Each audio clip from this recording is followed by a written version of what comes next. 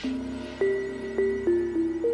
are over 250,000 families paying over 90% of their income just towards rent. Approximately 1.8 million new housing units are needed to meet projected population and housing growth. I moved from Midtown because I was priced out of my apartment. Low-income residents are scared to complain about repairs because we don't have any renter protections. Those who have been waiting for opportunity to come to Oakland are getting pushed out at precisely the moment when opportunity is increasing.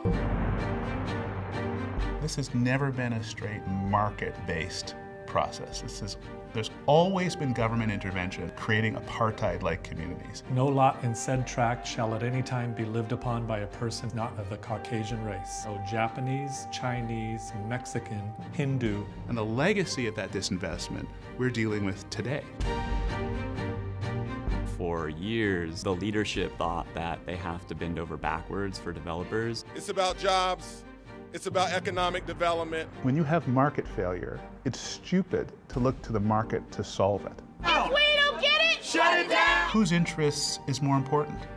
And how do you manage that conflict? I feel like this is one of the last opportunities a community will have in deciding what their neighborhood is going to look like. Whose city? Our city! The rise of cities is upon us. This will require a whole new set of strategies. There is no right answer. There's a right process. And that process respects all of the voices. The biggest question we face is whether or not we're really going to have the courage and the guts to recognize housing as a human right. The question isn't whether everybody has the right to a house.